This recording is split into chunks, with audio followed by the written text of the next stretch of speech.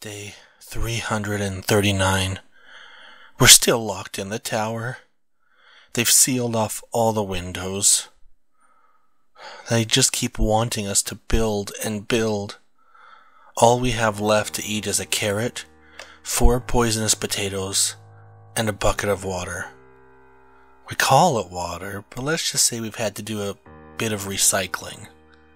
And we're still not done with the tower.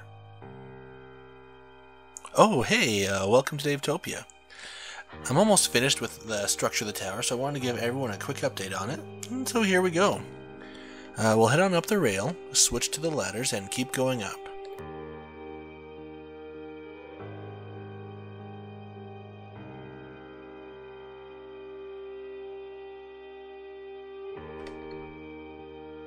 Yeah, so let's say we're pretty high up.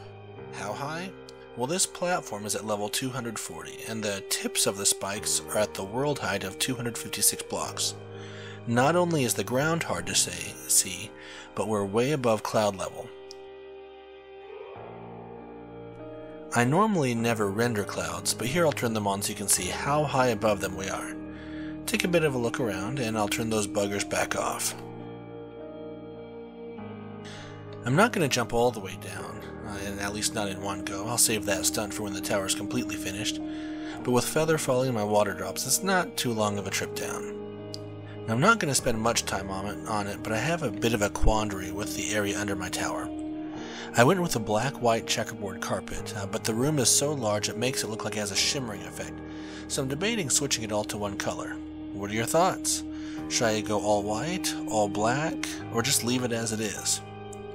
Anyway, skip past that topic and we'll head on out and up and have a gander at the tower from a few different angles.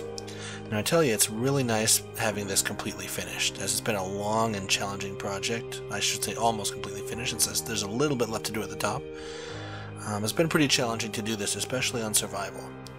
I'm pretty satisfied overall with how it's turned out. There are a few cosmetic changes I'm going to make over time to get it looking better, but I'm happy either way. Eventually I want to get the inside of it a little bit more finished, but I think I'm going to try to work on my massive underground rail system before I do much more in the tower. So we'll head up and over and go through the ghost town over there for another angle, and start heading toward the staircase. All those poor villagers who gave their lives for the cause, and are now entombed in various parts of the tower. That's what you're supposed to do with your slaves, right? So when the tower's finished, I'm probably going to make a backup copy of my game save, switch one of the copies over to creative, and then make a video with that so that I could actually fly around and show you the tower. It's really a bit hard to show off all the details in survival, just because some of them you can't really see from ground level.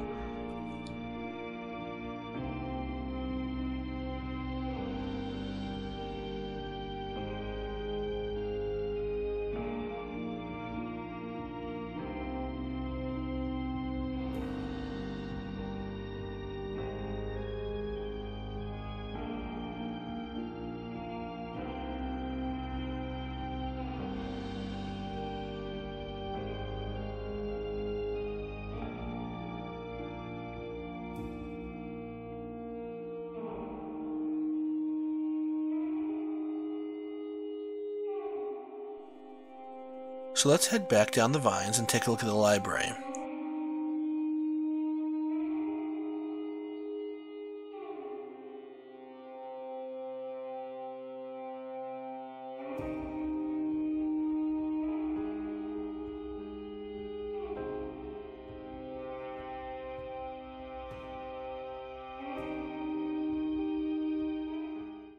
Now this room took about 30 stacks of bookcases, and while the shelves are basically finished, at least for this level, I still want to add a chandelier and probably a second level to this room. I've already designed the chandelier in my creative world, but building it in survival, let's just say I'm probably going to wait on that.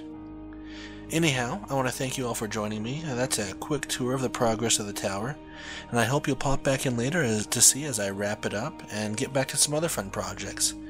As always, feel free to leave a comment or check out agentsofgame.com to see the other things we have going on. Have a good one.